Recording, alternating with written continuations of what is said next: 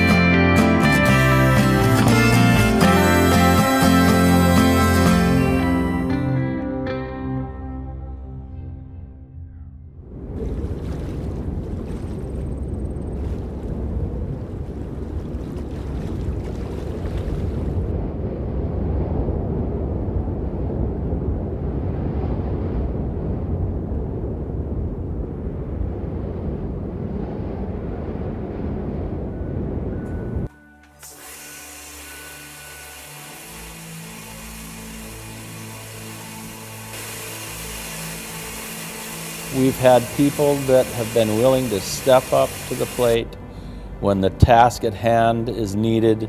We have great welders here, we have machinists here. For the most part, over the years, all the years, we've been pretty self-sustained. As the realities of a smaller unit being competitive in a changing, in the evolving electric industry, the economic efficiencies of Hoot Lake really began to get challenged. Around 2012, 2013, Otter Tail began to look at a baseload diversification study and the possibilities of, is it time to retire Hoot Lake Plant?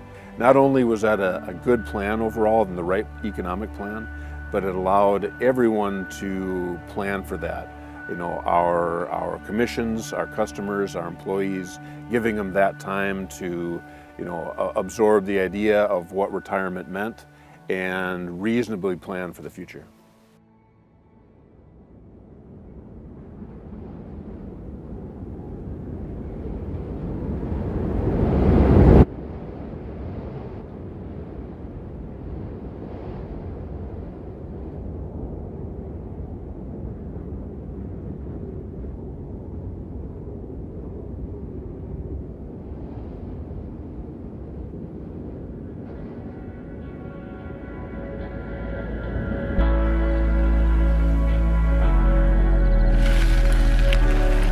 The wind is here, right? So taking advantage of it and having that industry here, and the landowners are making money from it. It's providing energy for the citizens of the state and the region, and so change happens, and you better be there in front of it.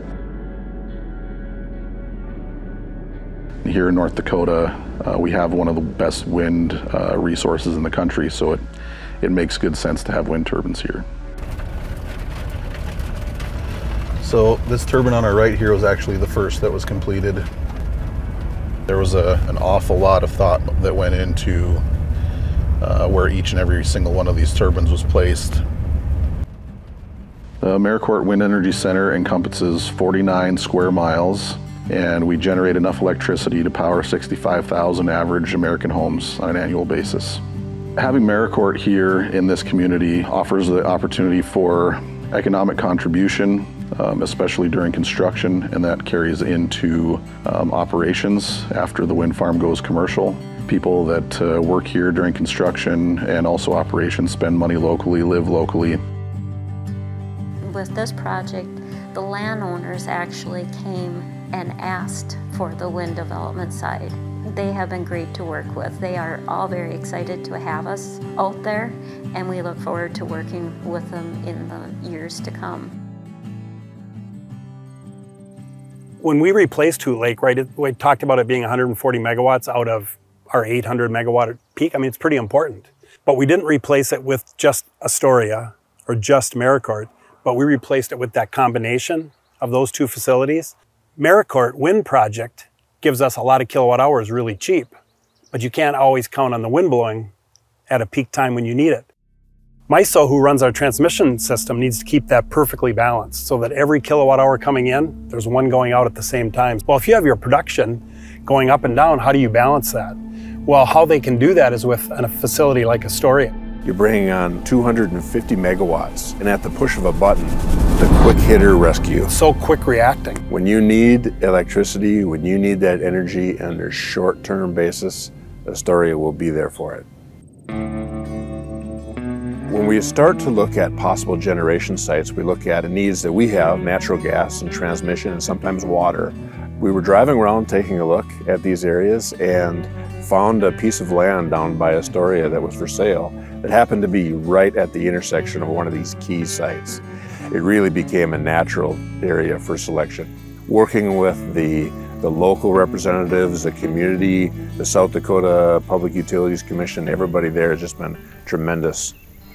So I would characterize Astoria's output as 245 megawatts. We have the Northern Border pipeline that's on our property. We pull the gas off of that. We reduce the pressure. We ensure that the temperature is correct to go into the combustion turbine. Within there, it combusts through the turbine. We have an exhaust stack for the emissions and exhaust gas. The turbine turns the generator, and then that's stepped up to the proper voltages to go out on the transmission line, and from there it's out on the grid.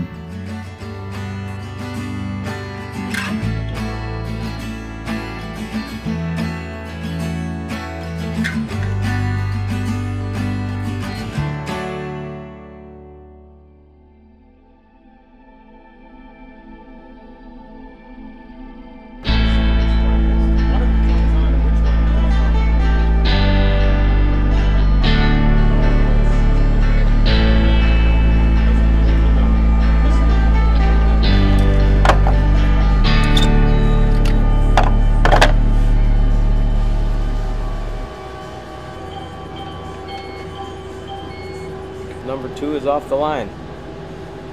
Okay, sounds good. Take her easy, Troy. Yeah, bye.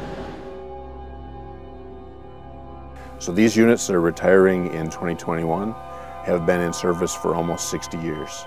So we've had a long history of generation, over 100 years of generation at the Hoot Lake site for Otter Tail Power Company.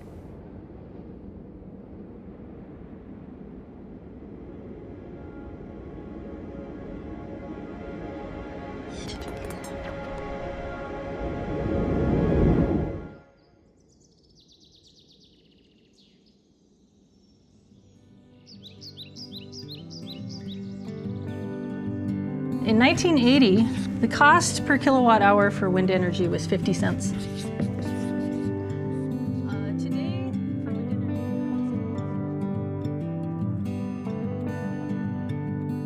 We've had a lot of students coming up who really want to work in renewable energy sector because they feel like they want to be part of a solution. I think they know that this is where the wind is blowing, so to speak.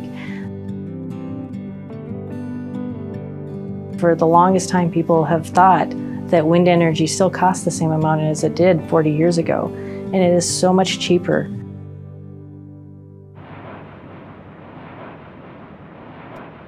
Diversity in your generation portfolio is really the key. There's never going to be one power generation method that will be the answer to all. It needs to be a balanced combination of all generation, and putting the right generation in the right place.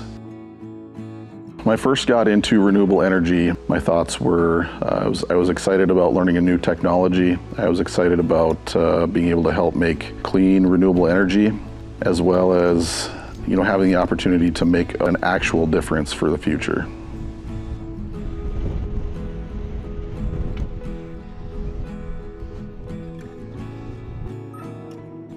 Electricity that gets delivered to a customer's home That's not stored anywhere. As you're using electricity, it has to be generated. You know, when you turn the lights on, a generator has to increase load to let that light work properly.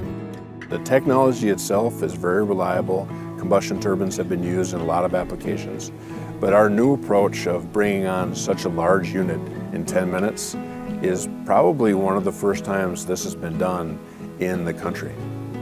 There's support needed throughout the entire company to execute a project like this. The ownership and the dedication of those individuals to be on board for the successful execution of a project, it's a theme that happens all the time, always. The employees are the ones that have made this plant what it is. I mean, it's bricks and mortar and steel and valves and wiring, but those are the guys who keep it up day after day, week after week, year after year for all these decades. It's about a group that help the company provide a service for the area.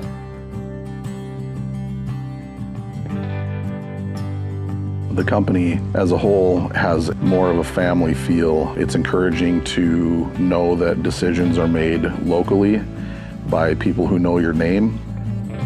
When I step back and look at what we have completed as a team and as Otter Tail, you just say, wow, we did it.